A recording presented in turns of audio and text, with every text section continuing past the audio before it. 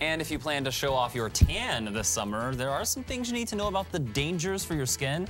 Brooke Landau is going to be right back to talk with a dermatologist about what you should know. That is next. The time right now, 8:38 on this Sunday morning.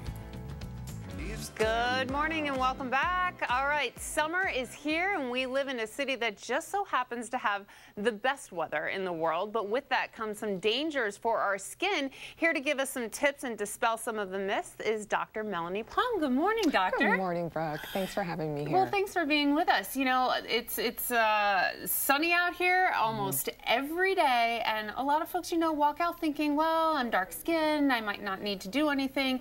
Tell us a little bit about how important it is for everyone to wear sunscreen. Well, that's the somewhat bad news, I guess, for people that think maybe they don't need to wear sunscreen or protect their skin, is all of us need to. You know, skin cancer prevention really starts from before you walk out the door, applying sunscreen. And regardless of your skin type, you know, you are suspect and you are susceptible to actually developing skin cancer. Sometimes in darker skin types, a little less likely, but all of us can develop it. And that's why it's so important to take care of your skin. If you put it on in the morning before you walk out the door, how important is it to keep reapplying, and how often should we reapply? Yeah, so if you're at the beach, if you're at a beach day and it's high activity level, we say reapply about every 90 to 120 minutes, especially if you're doing water activities and some of the sunscreen may be coming off. It's a little harder when you're, you know, sort of in your day-to-day job. So what I typically tell patients is apply sunscreen before you walk out the door.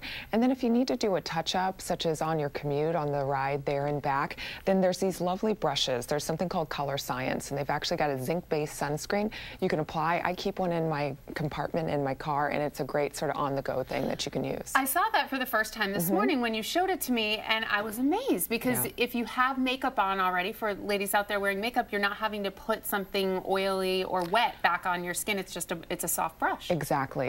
It's really wonderful, and it's funny. I have probably a pretty even split between guys and gals actually using this. So for women, it's great if you've already got makeup that's set. There's a shimmer, there's a matte.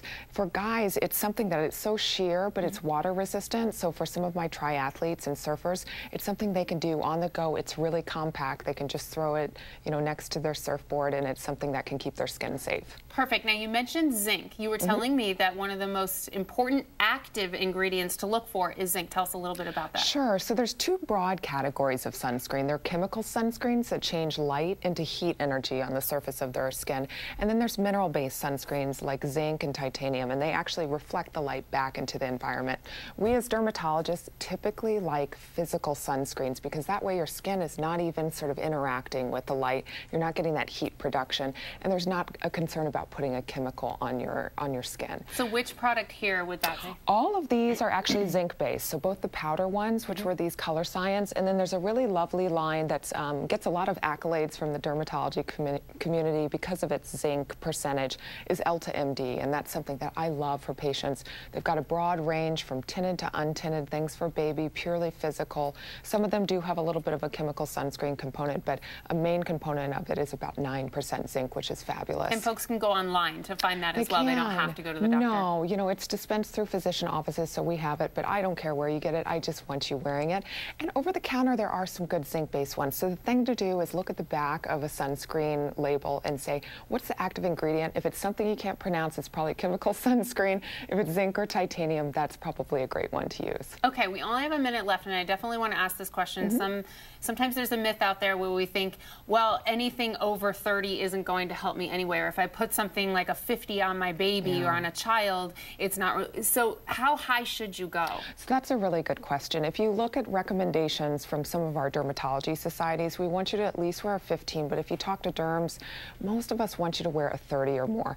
The SPF is just a measure of your UVB protection. That's sort of your sunburn. That's the reaction that happens when you have UVB lights that are sort of interfering with your skin. And so what's more important is that you have broadband coverage. You want something that covers not only UVB or the SPF factor, but also UVA, which we know now is related to melanoma. It's related to sort of aging changes in the skin when people get wrinkles and sort of sallowness to their skin. That's related to UVA. So it's so important that it's broadband. We like you to have at least SPF 30 or more. Beyond that, you're not getting that much more coverage. Okay. And then just reapplying when you need to make sure you're protecting yourself. And you sent us some pictures of you know, what it looks like and different types of melanoma and all that, and that is something we certainly want to avoid. And it is easily avoidable if you really pay some attention, is what you're saying. Yeah, and I think the biggest thing, just watch yourself. If something is new or changing, make sure you see your dermatologist to get it checked out. Okay. Thank you so much. There's so much more we can talk about. We would love to have you back to talk about this some more as the summer progresses on. And where can folks find you if they'd like to contact you on their own? Just look at our website. It's artofskinmd.com, or you can give us a call at 858-792-7546. Okay. Thanks, Dr. Palm. Thank you. It's a pleasure, Brooke. Thank you so much. We'll send it back to you guys over at the desk.